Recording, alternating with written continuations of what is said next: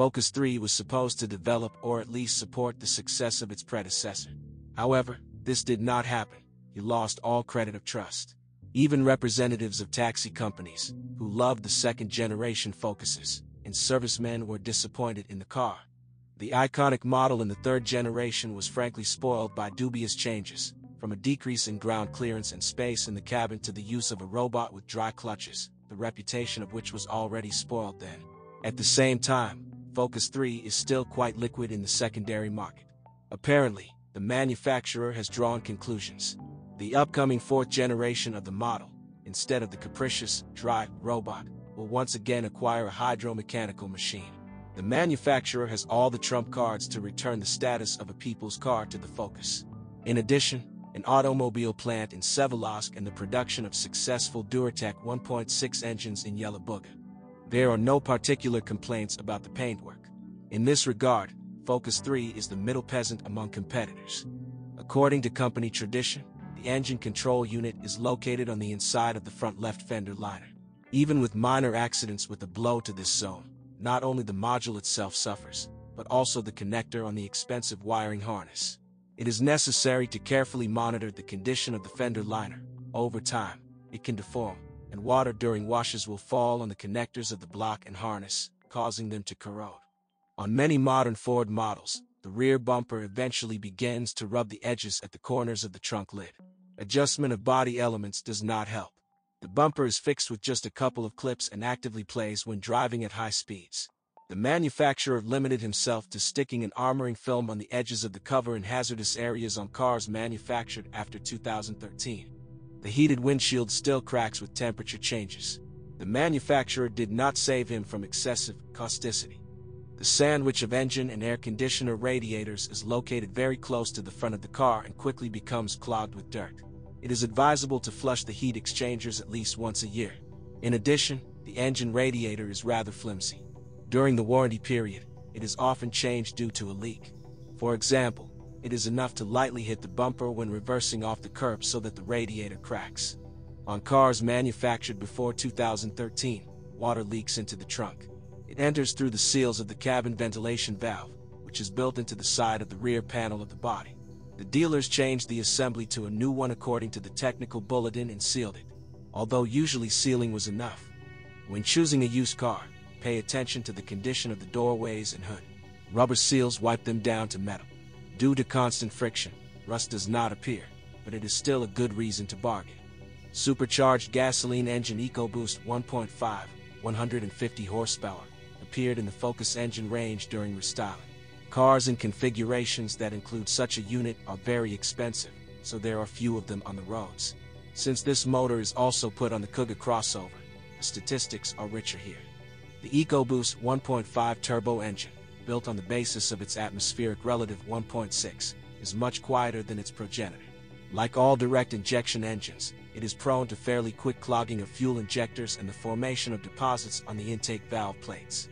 A similar thing happens on the naturally aspirated 2.0 engine, but on the EcoBoost unit it happens less often and in milder forms. The nozzles are successfully washed on an ultrasonic unit, but this pleasure is not cheap, since when removing and installing injectors, it is necessary to replace disposable gaskets and O-rings. Otherwise, EcoBoost 1.5 is no problem. To date, significant problems with it have not been recorded even at Kuga.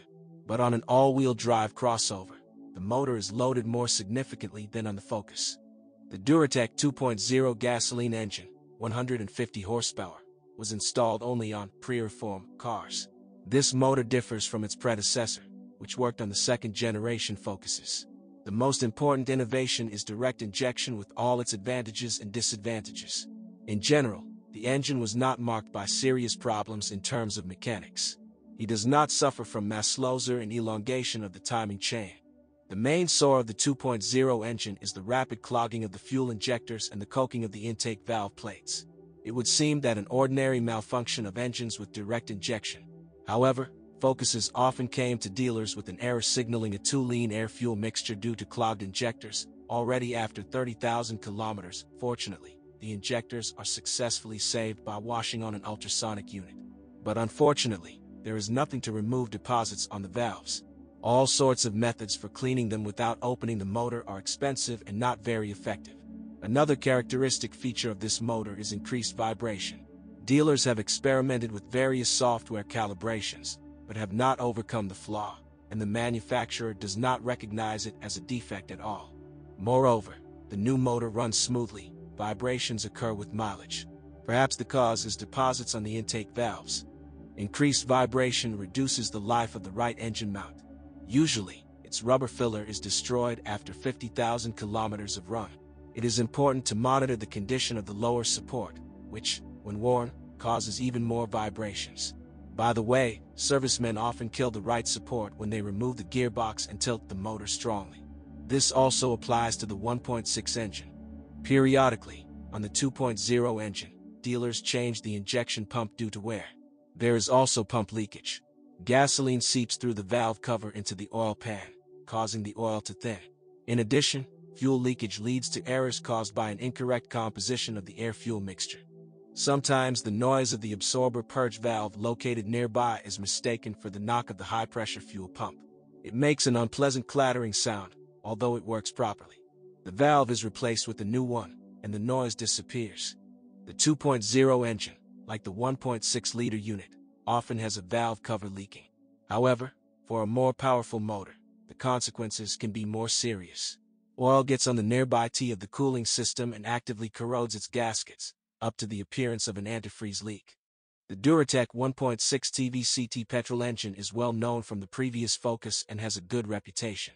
Motors of different degrees of forcing, 85.105 and 125 horsepower, are almost identical. In addition to the respective software versions, they do not have the same attachments. The mechanical part of the motor as a whole is not satisfactory. However, it was marked by some annoying shortcomings.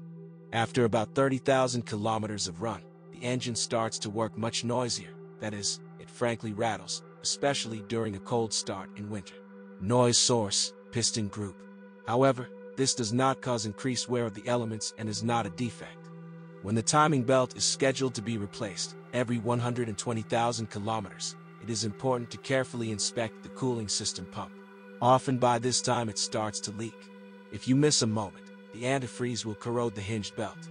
On pre-styling machines, the phase shifter control valve on the exhaust camshaft often leaks. It is located on top of the valve cover, and the jet of oil hits directly into the engine shield. The main thing is to notice it in time. Pressurized oil flows through a dead valve very quickly, and the engine can catch oil starvation.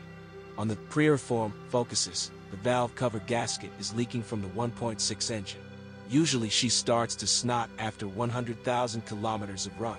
Another feature of the 1.6 engine is not the most outstanding resource of the generator and starter. The generator's voltage regulator fails. An indication of the lack of charging appears on the shield, although the voltmeter connected to the battery terminals does not record this. The reason lies in the internal malfunction of the relay, which is connected to the brains of the motor via a separate bus. Dealers change the generator assembly, and specialized companies successfully restore the assembly. The starter relay quickly wears out. Unofficials will change it for reasonable money. Duratec 1.6 on pre-reform cars was marked by frequent leakage of the crankshaft rear oil seal. The 2-liter unit also suffers from this, although less often. The manufacturer has issued a service bulletin regarding this problem. When installing the oil seal, you must remove the oil pan, otherwise the new seal will soon begin to leak along its lower edge. Fatigue of the factory oil seal occurs approximately after the second MOT. It is given out by traces at the junction of the engine and gearbox. Although it happens that the oil seal of the input shaft of the dry power shift robot or both cuffs at once flows like this. Moreover, because of this, oil mist falls on the clutch discs and their forks, significantly reducing the resource of the nodes. Since April 2016, Russian-made 1.6 motors have been put on Focuses of Russian assembly. They are produced by a plant in Yelabuga. To date, our engines have not seen any problems that distinguish them from foreign units. The classic 6-speed automatic 6F35 is paired only with the EcoBoost 1.5 engine. This is a joint development of Ford and GM. The 6F35 is based on the infamous 6T30/6T40 box, which was installed mainly on the Chevrolet Cruze and Astra of the previous generation. However, Ford released its development to the market later than its colleagues and initially eradicated the serious problems and childhood sores of the unit. The output turned out to be a successful box, devoid of significant shortcomings of the GM unit, including a small resource of the valve body and its valves, as well as the destruction of the retaining rings of the brake drums, which entails the complete death of the machine. The 6F35 automatic machine has proven itself well on Cugs and Mondeo. The owners turned to dealers because of the rapid contamination of the oil due to the specific operation of the torque converter lockup mechanism. Due to the wear products of the friction linings, the liquid noticeably blackens already by the second MOT. To extend the life of the box, it is important to at least partially change the oil every 45,000 kilometers. At Focuses, a similar effect and breakdowns have not yet been noticed, but few cars with this box have been sold. The diesel engine Duratorque 2.0, 140 horsepower, is a development of the PSA concern. It was only available for pre-reform Focuses. For the entire time this modification has been present on the market, few cars have been sold, so we will focus on more extensive statistics on the behavior of this engine on the previous generation Mondeo. The engine is considered quite successful compared to competitors. It is not characterized by serious mechanical failures. In case of emergency repairs, you can use French spare parts. They are often cheaper and easier to find. Fuel equipment, high-pressure fuel pump and nozzles, is sensitive to fuel quality, but still stably withstands a mileage of 150,000 kilometers. If you often call in at questionable gas stations, the nozzles may require flushing after 50,000 kilometers. The first manifestation of their clogging at Focuses is an unstable start of a cold engine. Before it warms up, it runs extremely unevenly and may even stall a few times. The manufacturer has issued a technical bulletin about this. He ordered the injectors to be flushed with several cans of fuel additive added to the tank. According to the experience of dealers, the effectiveness of this method is 50-50. Alas, dismantling the injectors from a diesel engine and washing them at the stand are expensive and conceal a number of pitfalls. Focuses often come to dealers with a melted fuel filter cap equipped with a heater.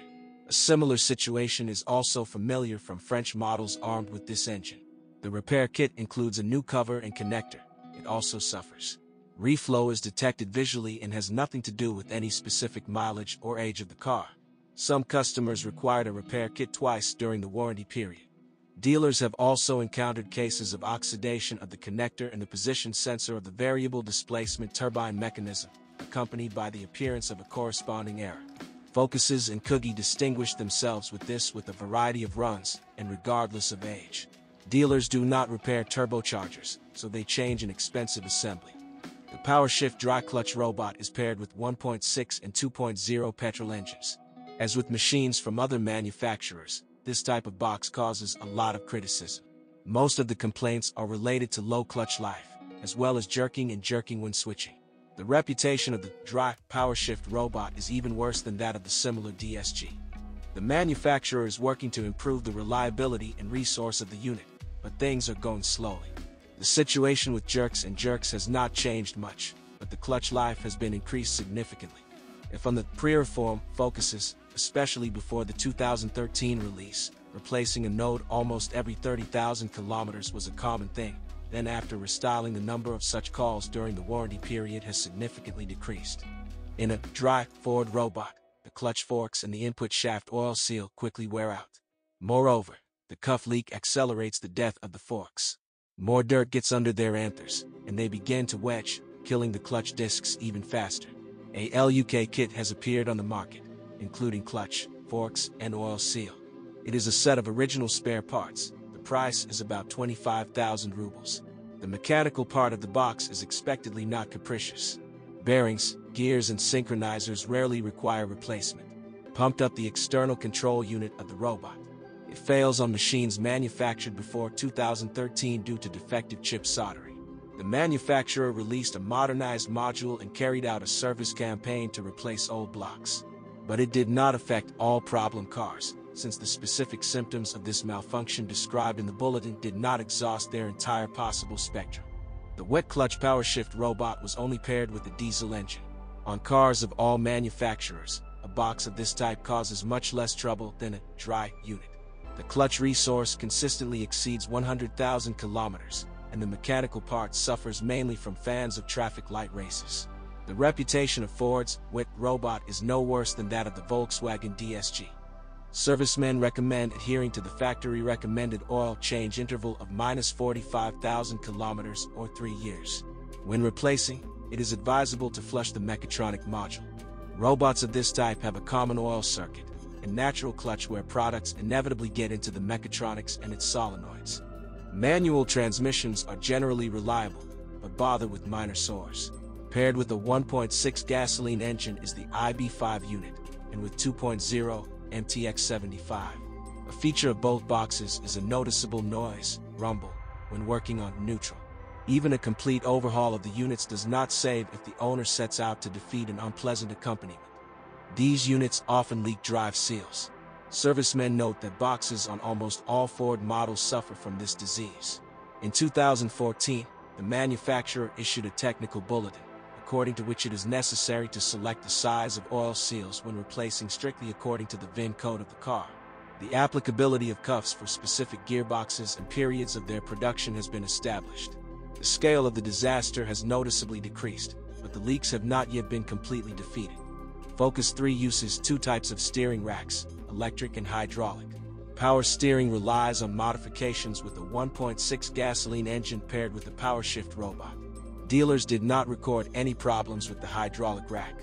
A classic hydraulic booster scheme with a belt-driven mechanical pump is used.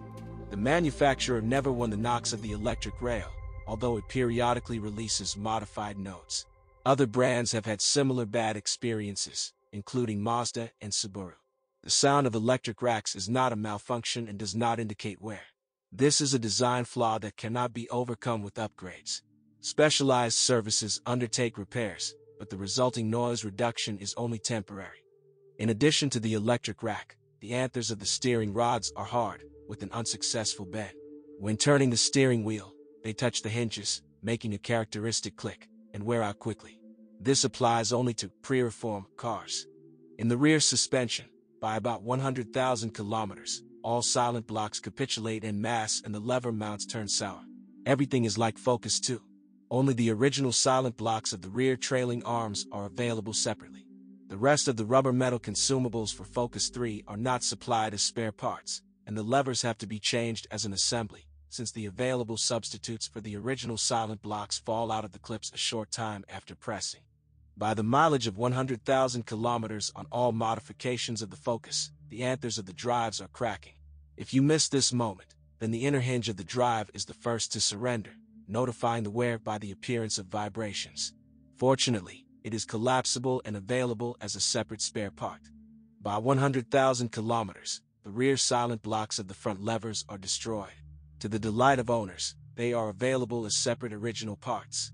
The crunch when turning the steering wheel is caused by the ingress of dirt and moisture into the support bearings of the front shock absorber struts. Modernized elements with improved protection began to be put on the conveyor from the beginning of 2014.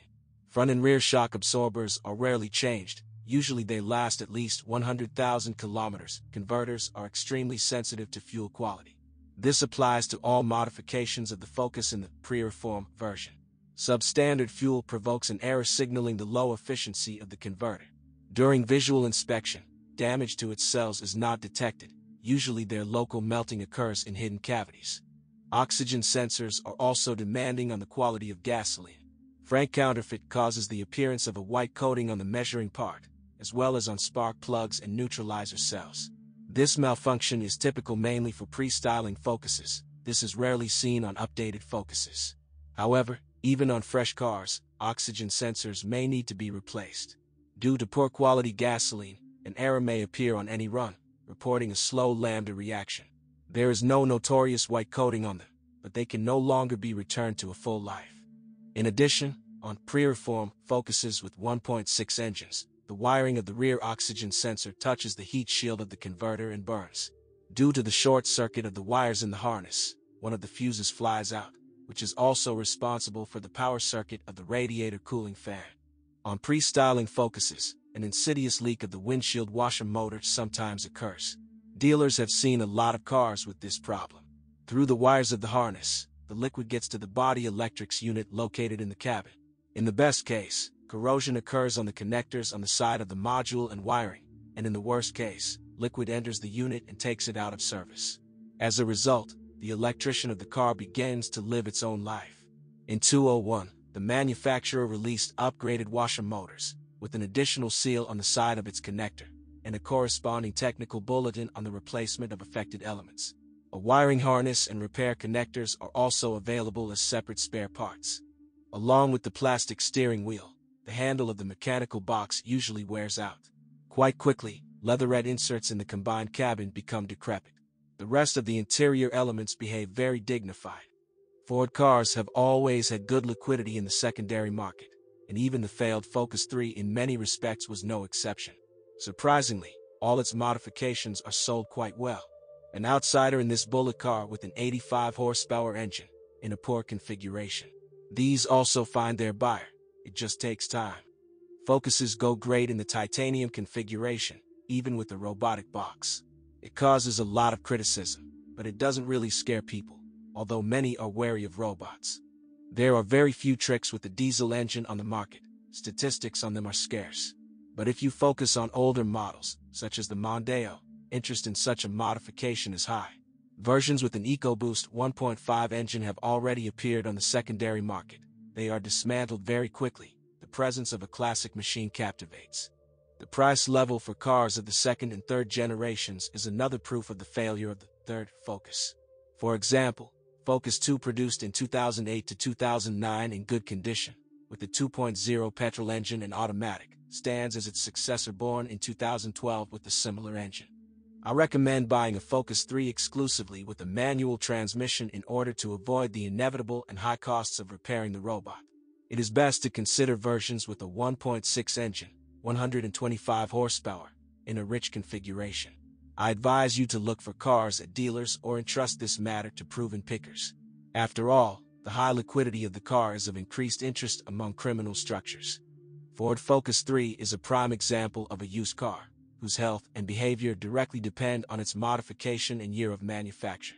If you still cherish the dream of buying such a used Focus, it makes sense to consider exclusively updated cars that have eliminated childhood sores and increased the reliability of individual components. And it is better to bypass tricks with the dry robot.